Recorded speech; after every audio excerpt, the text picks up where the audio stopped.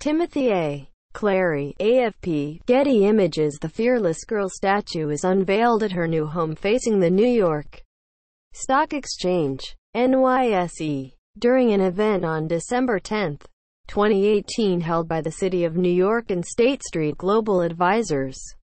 The statue of the Fearless Girl has been moved to her new home in front of the New York Stock Exchange. Her reinstallation was unveiled Monday in a pre-market ceremony attended by top executives of the NYSE and State Street Global Advisors. The sculpture, sponsored by SSGA, had been staring face-to-face with Wall Street's iconic Charging Bull statue in Bowling Green Park since March 2017. It was removed last month after complaints that it had distracted from the bull. The original spot bears only a plaque with the outline of footprints. Visitors are encouraged to stand for her there. Fearless Girl was initially intended to stay in New York for just 7 days, but earned a place in people's hearts.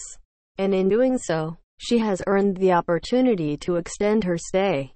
Lori Heinel, SSGA's Deputy Global Chief Information Officer, said at the unveiling ceremony, State Street commissioned the statue to call attention to the role of women in corporate America and its Gender Diversity Index Fund.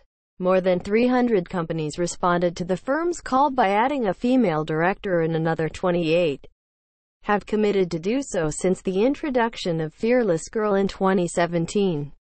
SSGA's president and CEO Cyrus Taraporevala said at the event, "There's a lot more work to be done, but the number of companies in the Russell 3000 without a female director have actually dropped by 1/3, down from 24% to 16%, said Taraporevala. The piece was created by Kristen Visbal and installed in March 2017 on the same plaza as Arturo D.